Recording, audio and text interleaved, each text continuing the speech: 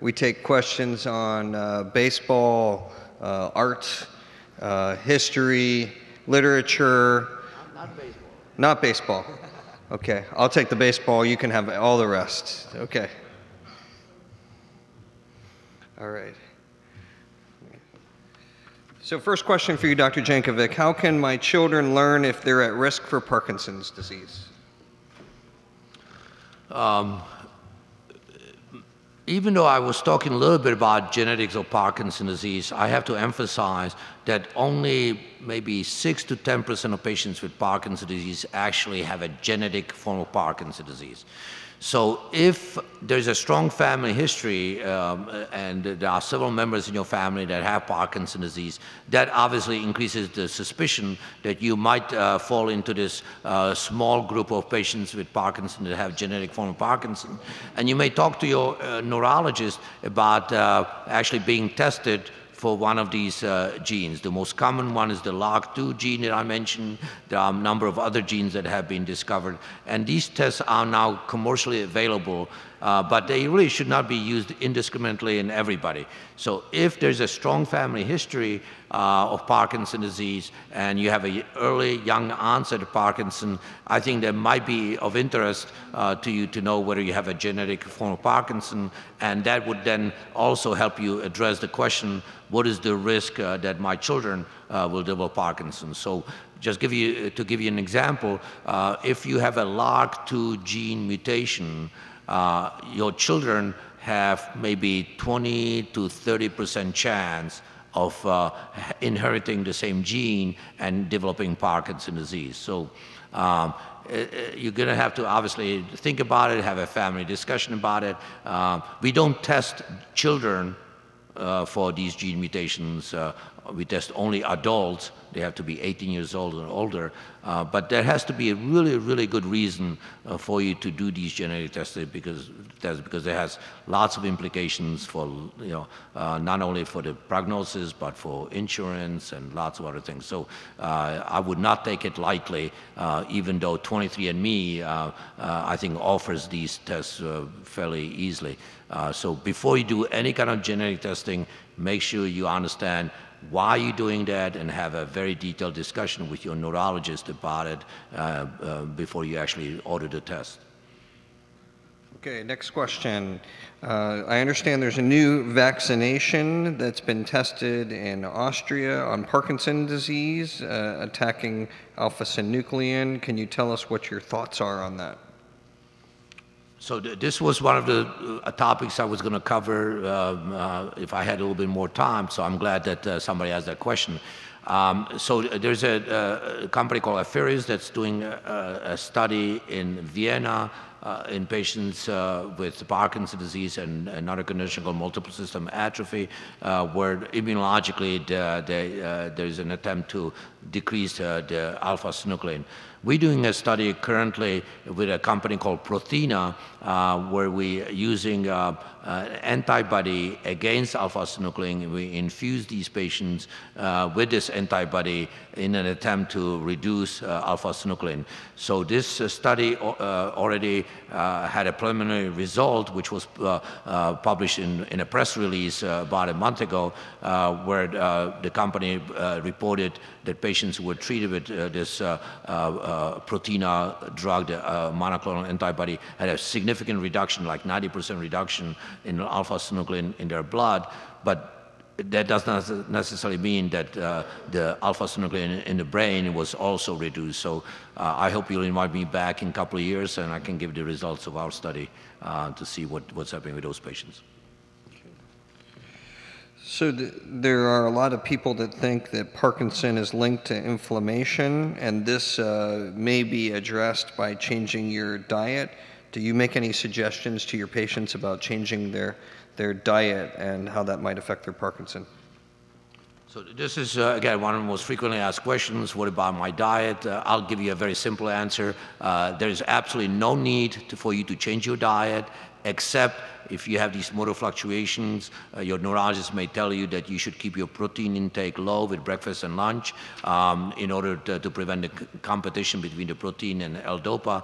But otherwise, there is no specific diet for Parkinson patients, despite what you think about and read about. And this is a very frequently asked question. There's no need for vitamins, natural supplements. There are billions and billions of dollars spent on all these vitamins, and they do absolutely nothing for patients with Parkinson's disease. Many of them have been tested in our clinic and other clinics. There's no evidence that vitamin E, for example, or vitamin D, or any of these vitamins do anything for Parkinson. Dr. Jankovic, I understand that Parkinson's affects the eye muscles. Can you briefly tell us what are the common effects on the eyes that you see in patients in your clinic? So there are many ophthalmological features of Parkinson's disease. Again, we don't have time to discuss it, but the most common one is what's referred to as convergence insufficiency. So if I read a newspaper, my eyes come in like this, they converge. In patients with Parkinson's disease, they don't converge. So patients with Parkinson, they often say they have trouble reading paper. I often tell them, well, cover one eye or get an eye patch, and you can actually read better. So Parkinson patients can actually read better with one eye than with both eyes. That is the most common ophthalmologic feature of Parkinson. But there are many, many others, and if you have problems with your vision, you really need to see an ophthalmologist, because just because you have Parkinson and you have trouble with your vision, it doesn't necessarily mean that the visual problem has anything to do with Parkinson. Dr. Jankovic, we understand that you have one of the largest clinics in the country of Tourette syndrome as well as Parkinson. How often do you simultaneously see Parkinson and Tourette? Well, yeah, one of my areas of interest besides Parkinson is Tourette syndrome. Tourette syndrome is a very common neurologic disease, usually starting in childhood, but may persist in adulthood, manifested by tics, blinking, facial grimacing, shoulder shrugging, sniffing, throat clearing, grunting. These are the motor tics. There's no evidence that Tourette syndrome, which is manifested by these tics, and Parkinson's disease are related. Both of them are relatively common, so it's not unusual for patients or families to have both conditions. But there's no direct relationship between Tourette and Parkinson. One of my friends started the Nupro patch for Parkinson's disease and told me he almost died because of blood crystallization.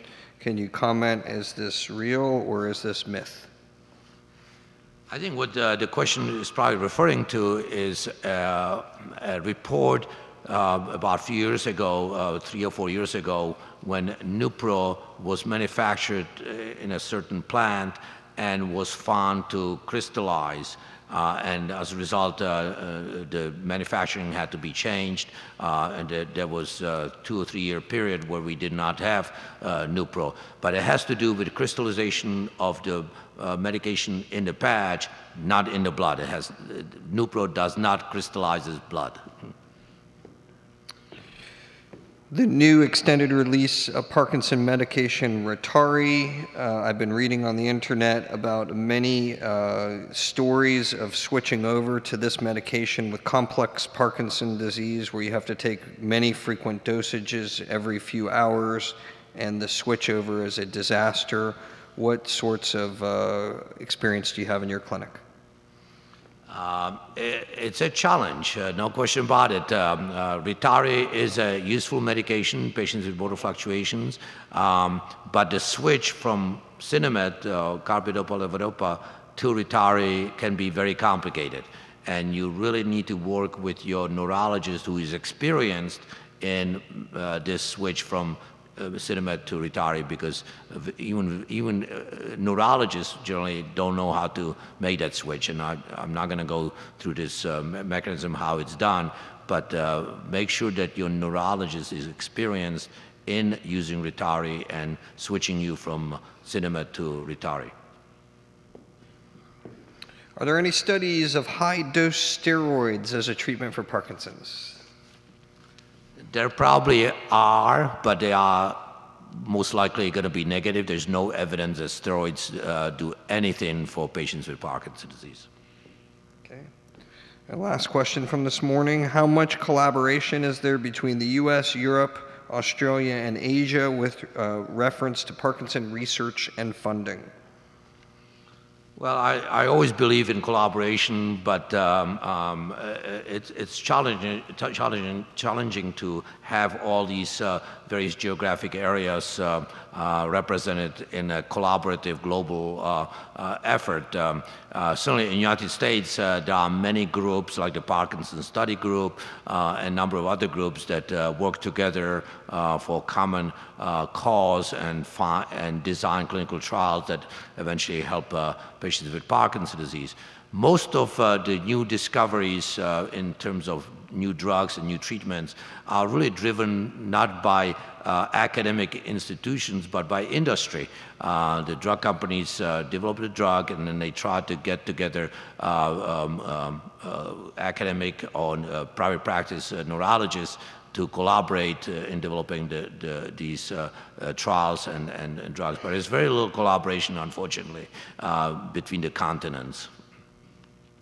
And my question for you, Dr. Jankovic, after doing this for 30+ years, can you tell the group your level of enthusiasm about the new generation of developments coming from Parkinson? What's your enthusiasm? Well, I'm by nature a very optimistic person, so obviously I'm biased. I think that the future for Parkinson patients is very bright. We are beginning to understand for the first time what the mechanism of neurodegeneration is in Parkinson's disease. We talked about alpha-synuclein, but there are many other mechanisms that are currently being studied, and I'm quite sure that eventually we're going to learn how to alter this mechanism that results in cell death. We talked about cutting down on alpha-synuclein as one strategy, but there are many, many other strategies that are being developed. We haven't even talked about surgery for Parkinson's disease, something that Dr. Oken and Dr. Foote are interested in. There are many new developments in surgical treatment of Parkinson's disease. So overall, I'm very, very optimistic. I think that bright for patients with there's light at the end of the tunnel for patients with Parkinson's disease. I think the future is very bright. Thank you for coming. Let's put our hands together. Thank you. That was just terrific. That was amazing. Thank you. Thanks, Joe.